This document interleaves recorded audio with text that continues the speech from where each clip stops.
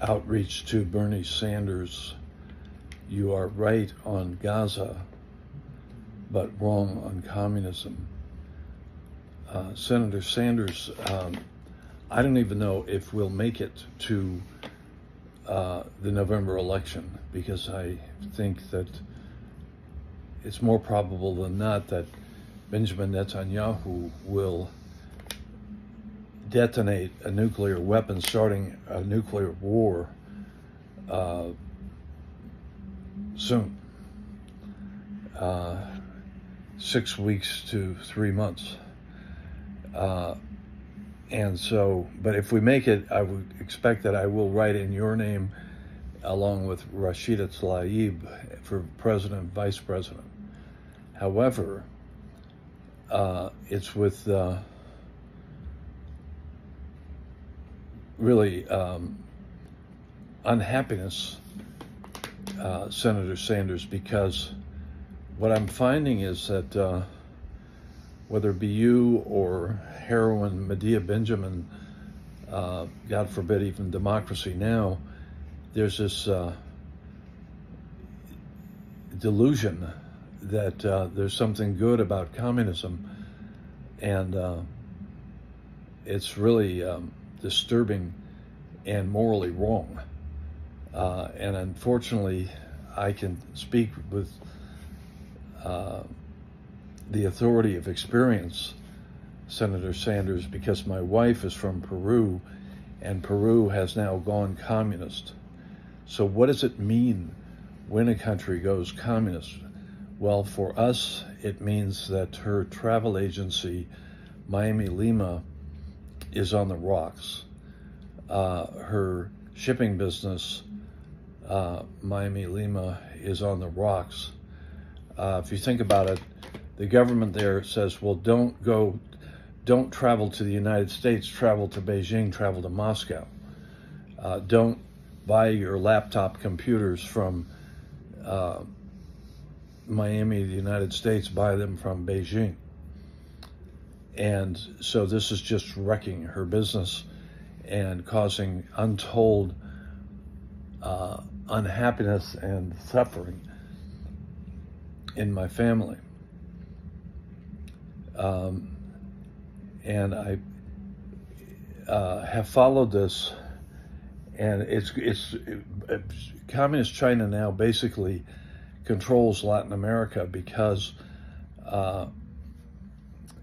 there's three reasons, and I could go into them. It's basically the Department of Defense misspending money. We're spending $800 billion, on weaponry, when China doesn't even fight through weapons. They fight through the economy, and they're doing what USAID would normally do. We need to transfer 200 billion of the 800 billion to USAID, which is where China is winning the financial war and taking over South and Latin America. The three under Biden's watch: Nicaragua, Peru, Colombia. And so, you don't like to think of yourself this way, and I don't like to think of you this way, but you're a murderer. How so? I'll just use Peru because I happen to know a lot about it, but it's applicable in Cuba, in Venezuela, in Nicaragua, in Colombia. So the Chinese communists have now taken over Peru, and they're really they are acting like conquerors, because they're after the mineral wealth. And they're, for instance, if you remember, Pizarro conquered Peru for the gold. Well, gold is still a major export commodity for Peru. The communists are now taking control of the gold mines. And what they're not doing, and here's where I say you, in being soft on communism, acting like they have something superior to us, it really, it implicates you in murder, right? So how so? Right now, Peru is deficient. The Chinese government, they don't care whether there's any law and order. See, and so there isn't law and order, and so people can't go to and from work because there's no police.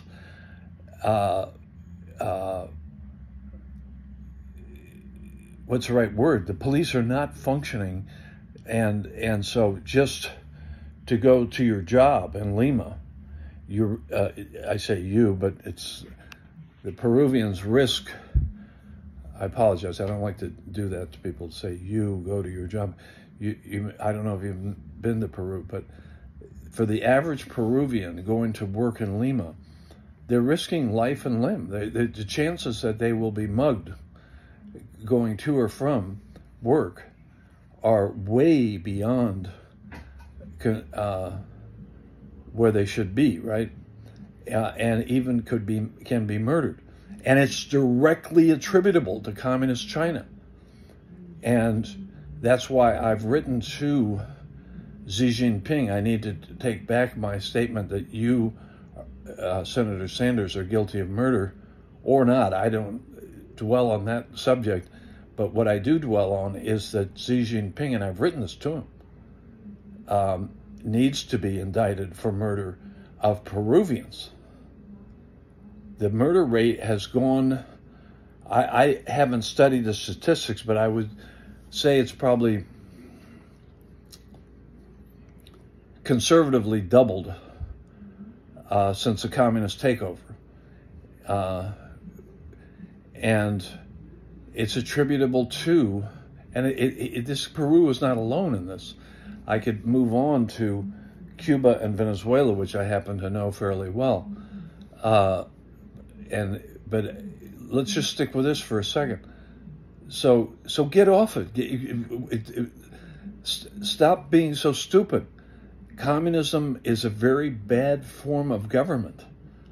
I will touch on Cuba here because, Miami is nothing if not oriented to Cuba, and it's both good and bad. But let me just say, and I try to be honest and forthright, Cuban Americans are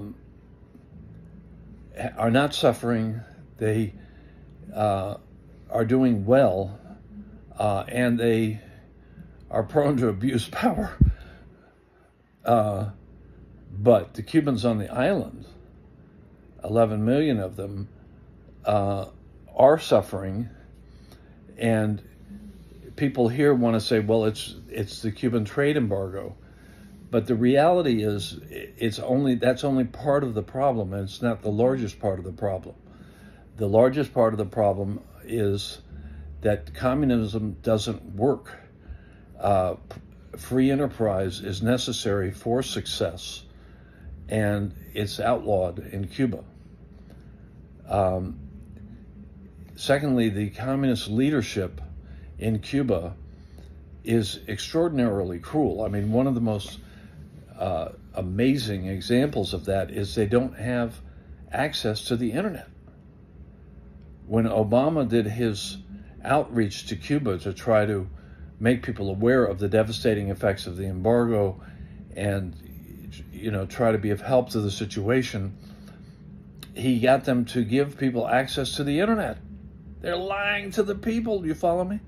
I mean, talk about cruelty.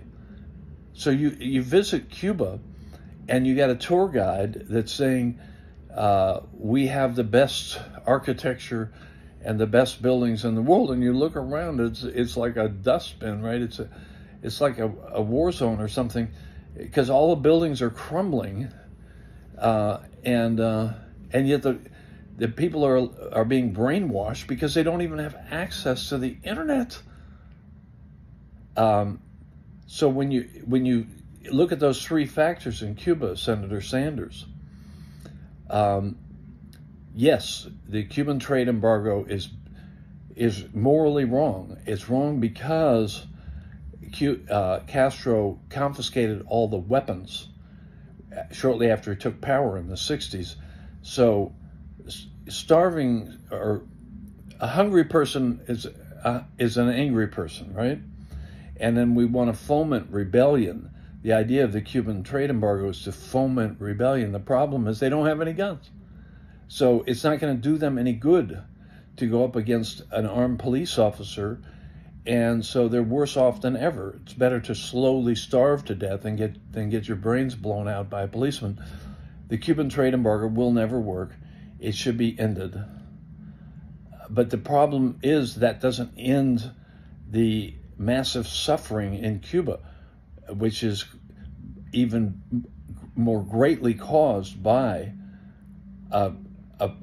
a totally defective and flawed concept. Communism will never work. There's never been a withering away of the state. I mean, we could go on. Look at East Germany. It's a perfect example. Communism suffocates the people.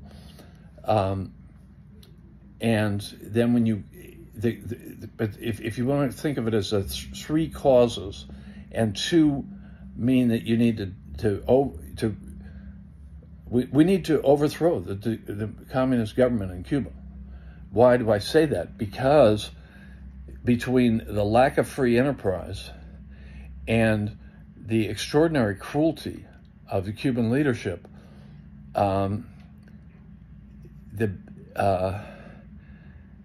Cubans will never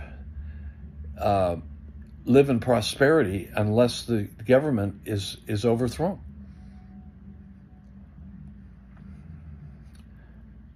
There's so much more to say, and see, the thing is, I know what I'm talking about because I live here. Because in Miami, right, hablo fluido el español. I spend the one compliment I get in life is, "Oh, you speak very good Spanish." "Oh, tú hablas muy bien el español." So when you speak Spanish, and let's say you're an Uber driver, you're talking to people constantly about their own countries. Miami has 65 to 70% Hispanic residents of its 2.7 million residents. We are the capital of Latin America. And so what am I going to do? I'm going to close here. I'm sorry it's gone on so long. I will be writing in your name for president and writing in the name of Rashida Tlaib, if we even make it. I don't think personally we will. I think there'll be a nuclear war before then, started by Benjamin Netanyahu. That's why I'm voting for you, if I get that chance. And that's the highest priority, just to survive. But I ask you to take my comments seriously. I know from personal experience, you're living in a delusion when you try to pretend that there's anything good about these communist governments. You're causing harm by giving yourself the luxury of pretending there's something good about communism.